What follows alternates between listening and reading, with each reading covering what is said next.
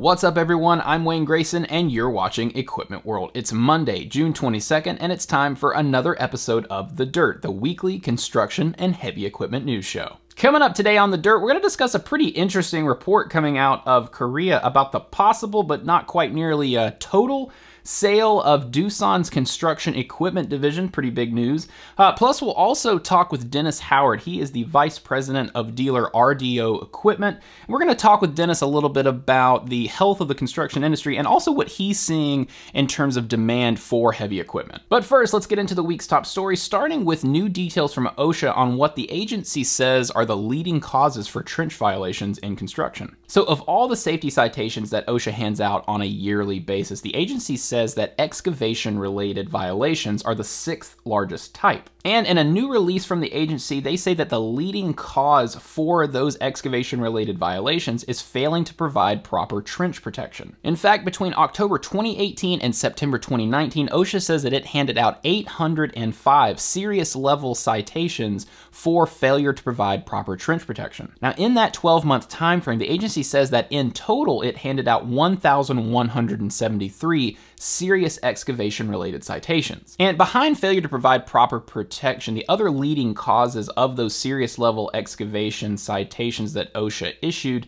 were failure to provide a ladder or another means of entering and exiting a trench, and placing spoil too close to the trench and thereby endangering workers inside of falling rock and soil. Now, as for why these contractors still aren't following proper trench safety protocols, OSHA says that the biggest excuse that it hears from them are trying to stay on schedule. Other reasons these contractors have given OSHA as for why they're not following the proper protocols include not being educated, simply just not understanding what to do to be safe, tight budgets, in other words, the trench protection and the time involved being too costly to the operation, and finally, various language barriers between supervisors and employees. Since 2018, OSHA has really stepped up the amount of inspections that it's performing on job sites related to trench safety. That increase in inspections was aimed at remedying a spike that the agency saw in the average number of trench deaths per year, which rose from 17 between 2012 and 2014, all the way to 29 between 2015 and 2017. The good news is that OSHA says that following this increase in inspections, that number of trench deaths fell from that average of 29 between 2015 and 2017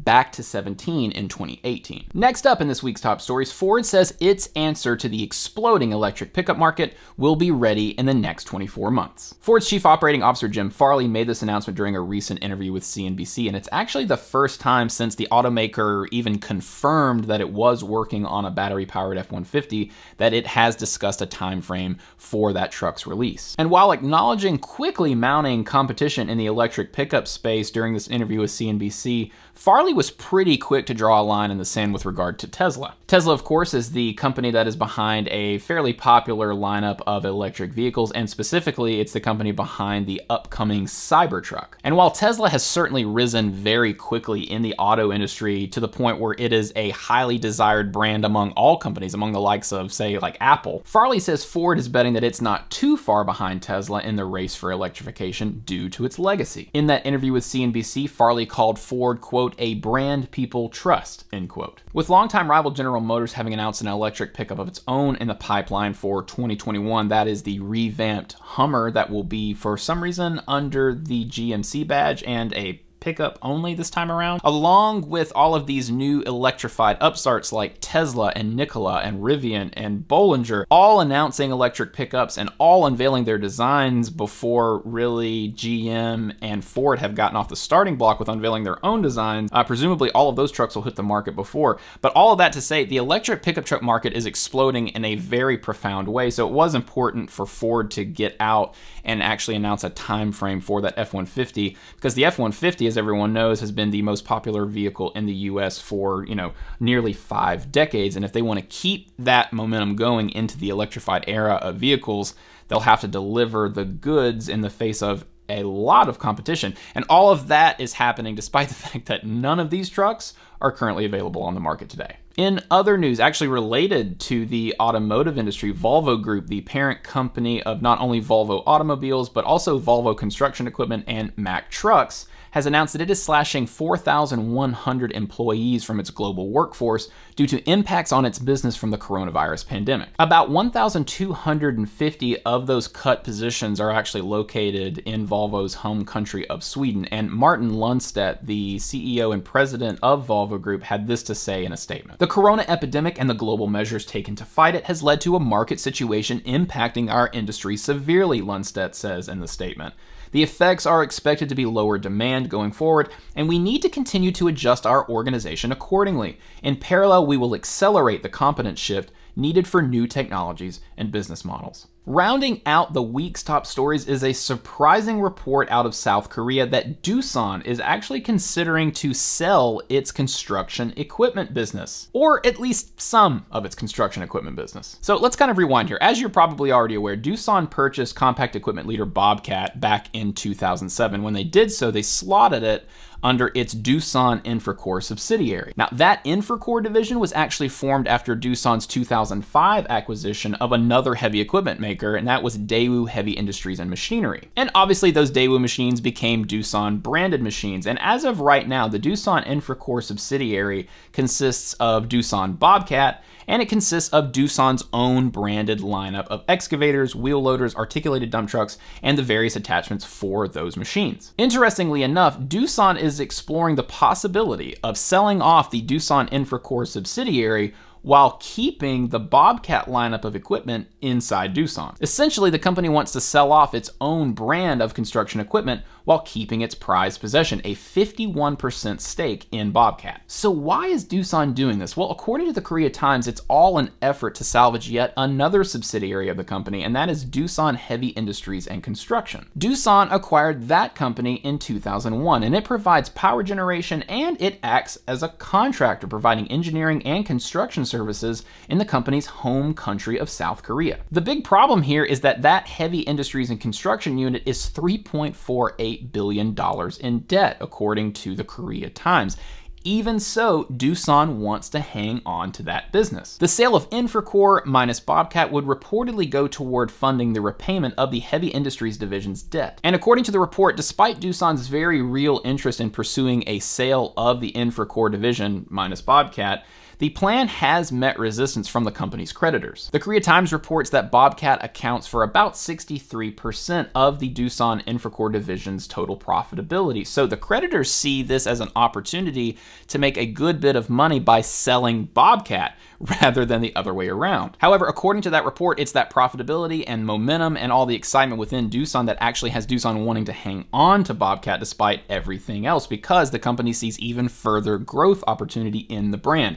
So it's going to be really interesting to see how this one plays out. Up next today on The Dirt is Dennis Howard. Now, as we said before, Dennis is the vice president at heavy equipment dealer RDO Equipment based out of North Dakota. Now, RDO is a dealer for John Deere and Vermeer machines, but also Topcon technology. Now, I'm going to bow out for this interview because it was actually conducted by our editorial director, Marcia Doyle, who talked with Dennis over Zoom. And during the course of their conversation, they talk about not only the ways that the coronavirus pandemic has impacted the construction industry, but also how the pandemic has impacted the demand for heavy equipment and used equipment prices. Dennis provides some really great insight into equipment demand, and one of the things that he goes into is actually something that has been kind of lost in the shuffle due to all the news surrounding the coronavirus, and that is the drop-off in construction activity and equipment demand due to the fall off in the oil industry. However, despite the pandemic and despite the negative impacts from oil, Dennis has a positive outlook for both construction and heavy equipment.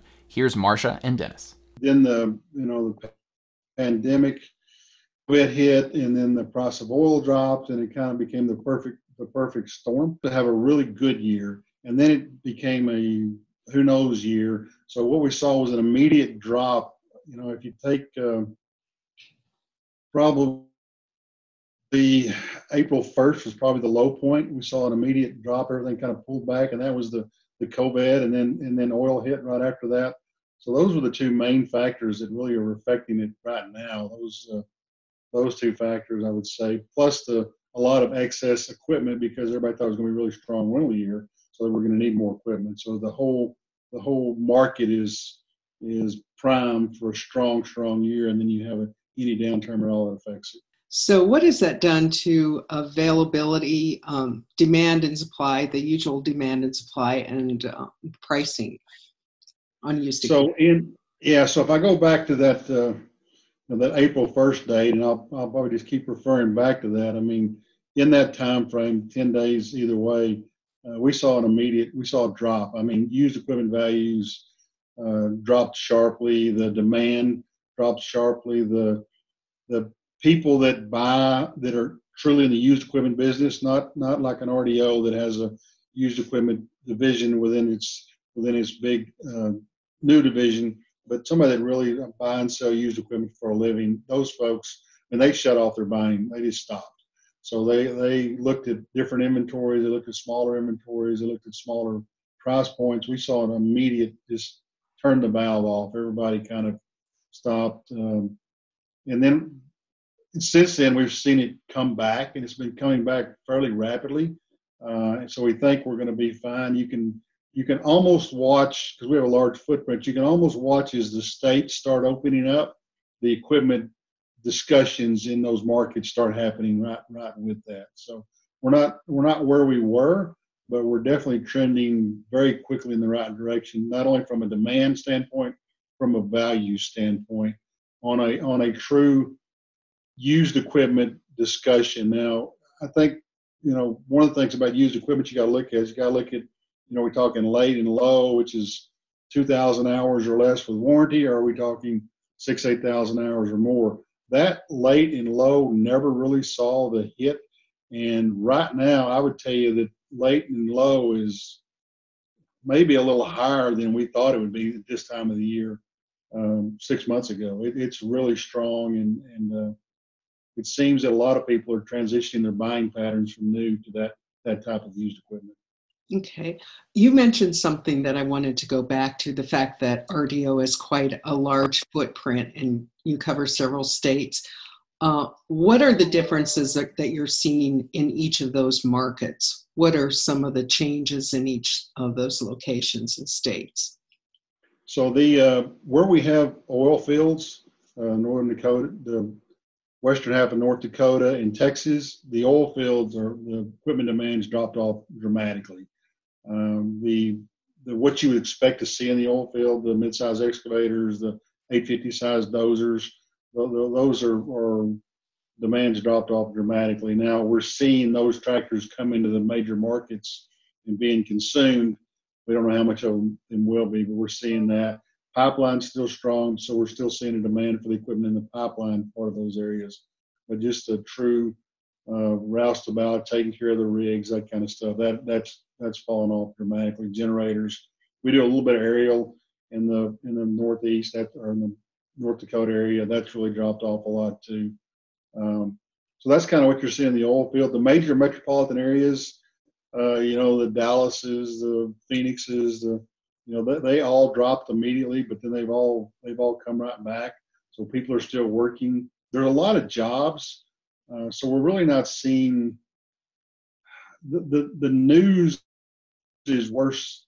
If you watch the news and then talk to 5 contractors, you're going to feel a lot better after you talk to 5 contractors. You are watching the news, because most people are positive they've got work. It's the story out there is better on the street than it is from watching the news, I guess. When I've been talking to contractors, and our editors have been talking to contractors, especially this spring, the immediate worry was not so much their present backlog, but what their backlog would look like in 4 or 5 months.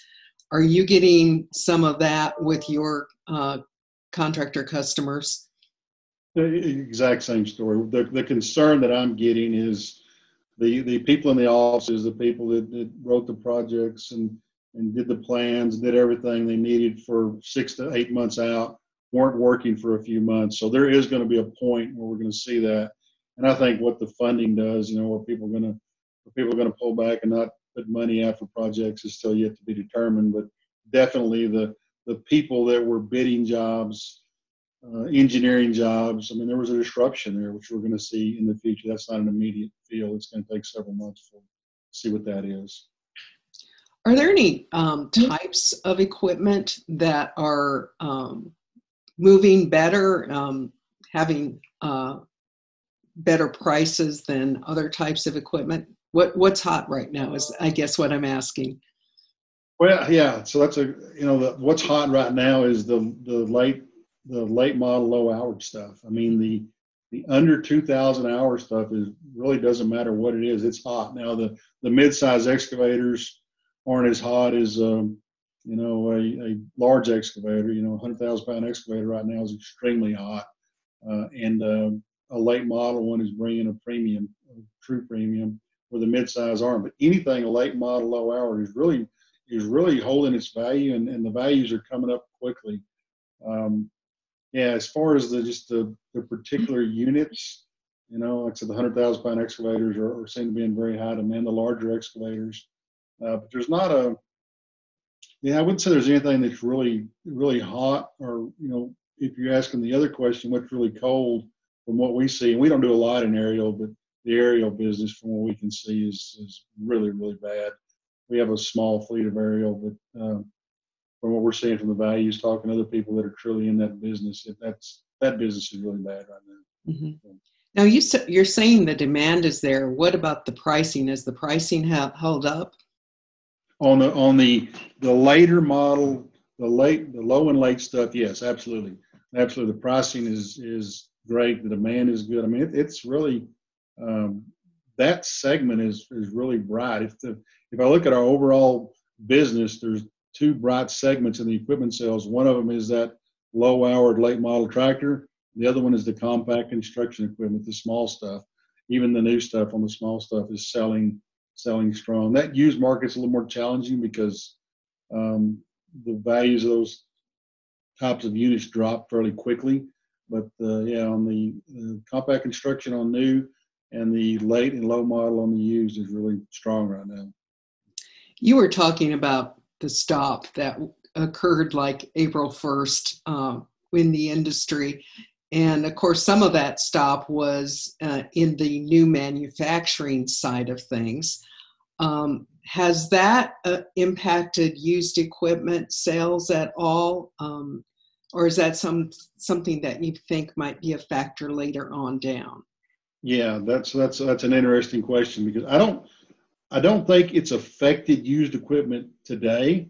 I think because people are trying to find the late model, low hour stuff they can buy today, it is affecting people buying new.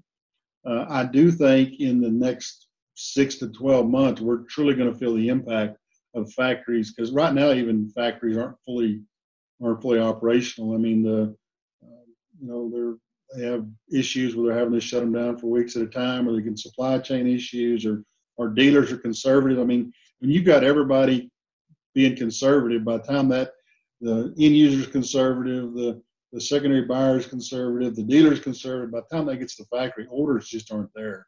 So I don't know, I'm not going to tell you that I have visibility to what every factory is building, but from what I talk to people around the industry, it doesn't feel like factories are anywhere close to where they need to be for supply of the market. So if the jobs hold, which is an if, but I think they will, we're going to see a equipment demand over the next 6 to 9 months, and where we'll see used values continue to rise. I think the late model, low hour stuff is going to bring a premium. I think it's going to continue to rise. It won't rise a whole lot more, but I think the values will hold for this entire year, provided we don't have another major whatever. Yeah. I think I heard you say earlier that people are opting to buy low hour used instead of new. Was I correct in hearing that? Yep, could you go into that a little bit and discuss that a little bit? Yeah, what we're seeing is, so first off, your bigger companies, your big Wall Street type companies, if you will, they've shut down buying. I mean, they've pulled way back. So that's affecting the factories. But also your medium-sized contractor that typically would buy new is looking at, can I get a good deal on a 1,000-hour, 1,500-hour tractor?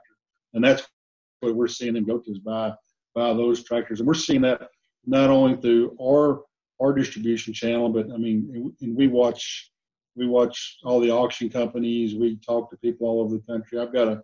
Maybe I should have explained it at the beginning. I've also got a sales force that just sells used equipment for me across the country. So I've got a team that values it, then I've got a team that sells it.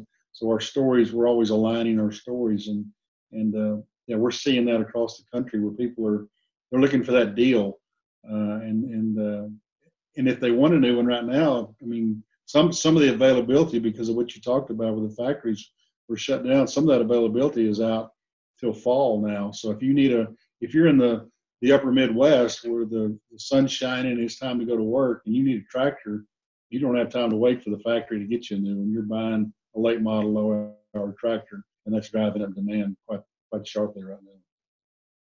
Okay, what's your crystal ball? What do you think is going to happen for the rest of this year on used equipment demand and pricing, supply, the whole ball of wax? What do you see happening? I want to hear your words of wisdom. Yeah, I don't know that I have any great words of wisdom. I think the late model low hour stuff is going to be strong. I think it's going to be strong all year. I do believe jobs are going to hold from talking to contractors. So I think the rental demand is going to pick up. And as the rental demand picks up, more of the equipment in the market will be consumed either in rental or people buying because they don't want to rent, or RPOs or whatever that is. So I think my crystal ball would be is that the used equipment prices have seen their low point for the year and they're going to start climbing. You know, it's an election year, and anytime you're in an election year, it's all bets are off.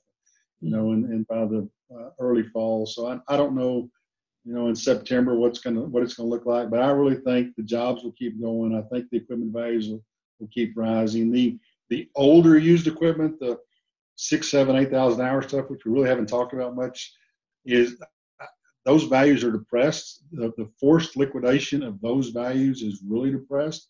I don't know that that's going to come back anytime soon, because a lot of that's more of a speculative buy or now the country play, or there's a lot of factors in that I don't see a lot of energy around those prices coming back. And I think the quality stuff that you put on a job, go to work and produce is going to continue to come back, and it's going to hold strong. And what I'm hearing from you is that there's a general health in your client base. Is there a segment that has gone to forced liquidations? Is there some fragment in there that is had to go to that route to get some cash flow in their businesses? It's, you know, the oil field, and we talked about it a little bit. We're seeing the oil field start to come to that. We're seeing the old machines now. It's interesting. We're seeing more of the pickups and more of that kind of stuff out of the oil field immediately going to forced liquidation. But we are starting to see the oil field tractors now starting to show up. So we're seeing a lot of those, and that's where that 200 size excavator, that 850 Dozer is really going to be at risk when all of those truly go into forced liquidation. So we're seeing that. There's going to be a lot of these smaller oil companies, service companies for the oil field that just aren't going to make it. So you're going to see a lot of that gear end up places. Then the question is can it be consumed into rental operations in major metropolitan areas?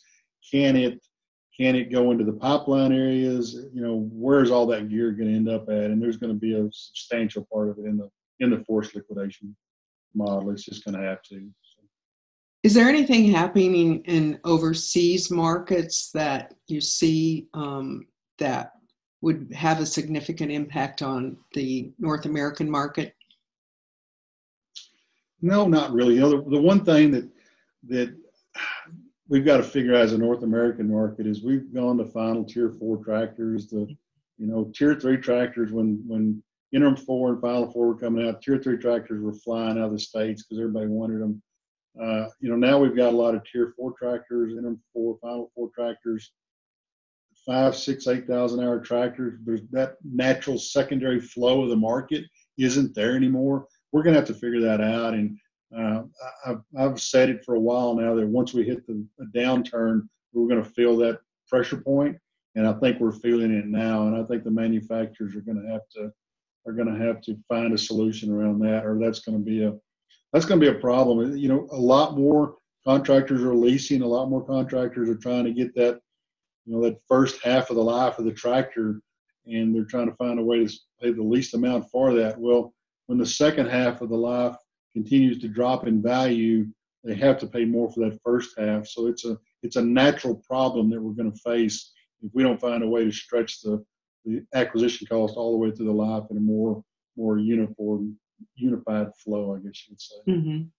What would be some of the solutions that you might think the industry should look at for that situation?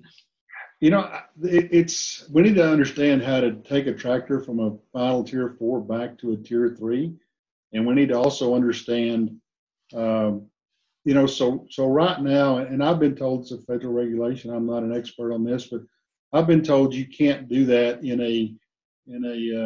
anywhere in the United States borders. So, like for us to take a John Deere tractor and detier it to send it to Mexico. I'm talking to you from Texas right now, and send it to Mexico. I've got to send it to Mexico and then get it detiered. If they would, there's free trade zones. There's all kinds of things at airports, on borders where equipment sits while the government doesn't let it in the United States, but it's not out of the United States. I think if the government would look at that and say, okay, in these areas, we're going to allow these tractors to set.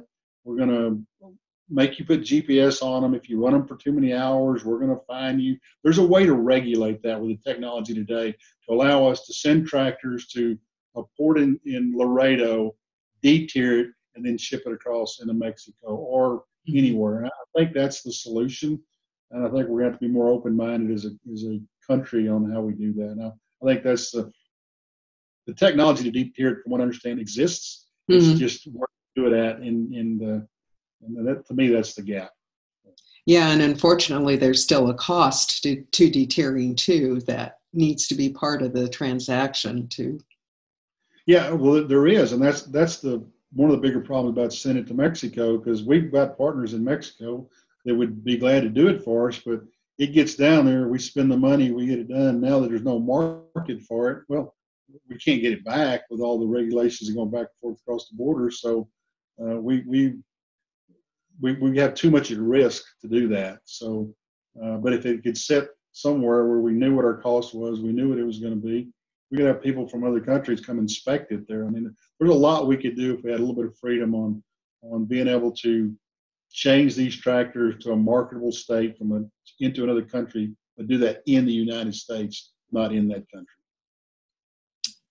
Well, I think I'm the end of my questions. Is there anything else that you'd like to mention that I haven't asked you? I always like to have an open-ended question at the end of an interview. It's an open mic time.